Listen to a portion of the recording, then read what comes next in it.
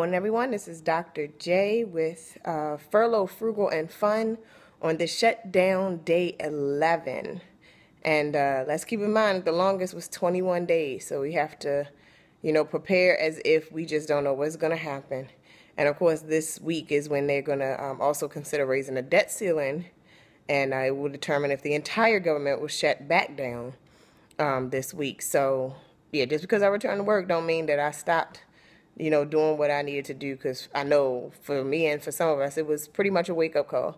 As I mentioned before, some of us grew up with our parents saying, that the government is the most stable place that you could possibly work. And, we're seeing that, it succumbs to the economy just like anything else. So I went to the supermarket this past weekend and got another wake-up call, because it's almost like, since it's been shut down, prices have went up. And I mean, it definitely affects everyone. So I had to be smart. I remember doing a Facebook update probably sometime last year, and we were talking about things that we couldn't do without. It was during the threat of the continuing resolution last year or the year before. But a lot of people were saying, they can give up or change some things except toilet paper and paper towels. And you know what? Sometimes I just don't blame you for that. I know for us, I love the toilet paper we use, and the paper towels clean it up really good, and it helps. You don't have to use as much. So, of course, think about those things that stretch. And if it means getting good paper towels and good sets of toilet paper, then, do what's right for you. One thing I do want to suggest, and it's interesting because I think that a lot of mothers know about it because of Amazon Mom, but just Amazon Prime accounts. If you don't have one, it's really good to have when you start getting paid again, or if you have $75 to kick out, pay the $75. You might say, $75, that's a lot, but it's for the year on Amazon. Your stuff gets shipped in 2 days or less of things that you need, including household stuff. So for $75 a year, you get absolutely free shipping. And I can tell you that what me and my husband get shipped to the house, it definitely surpasses $75 for the year. So to have that free is a really great thing. You can also get Amazon student accounts, Amazon Prime, Amazon Mom, and those type of subscriptions, if you subscribe to certain things, you can actually get them in bulk, much like when you go to Costco or BJ's. But in my opinion, it's even cheaper than that. You don't have to leave your house, so you're not burning any gas.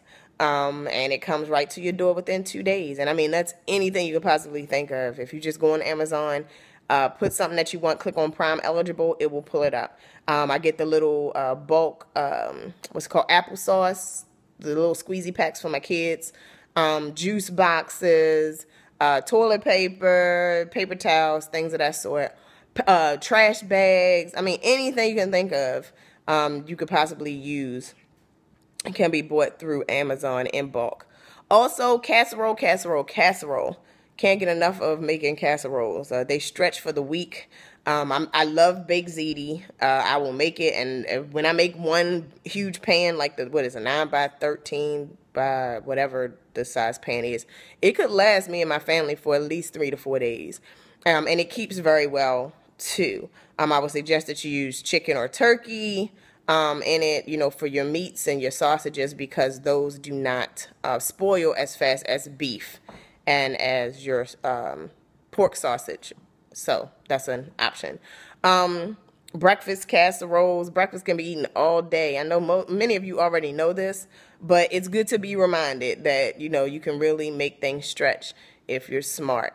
And generics, going back to generics. I mean, I remember my dad loved Cheerios. I mean, he still loves Cheerios. But when we had to make that change, Tasty O's was on our table. And I remember the box clearly, and it is still in your grocery store today. Tuna fish. Can't get enough cans of tuna fish. They can be a nice snack for you and your kids. Add a little, what's it called? Miracle Whip and relish to make it just a little sweeter on some crackers. Put that joint on in the afternoon on some bread, wheat bread, make some sandwiches. And again, another casserole. You can make a tuna salad casserole, or a tuna salad, in general with the pasta. So I ain't going to tell you how to cook because I'm not the best cook. But I just know how to make things stretch. So again, look into Amazon Prime. If you can sacrifice the 75 for the year, okay, it's for the year. Then you'll get, I trust you will get a huge return on investment on how much you can get shipped to your house at a lower cost.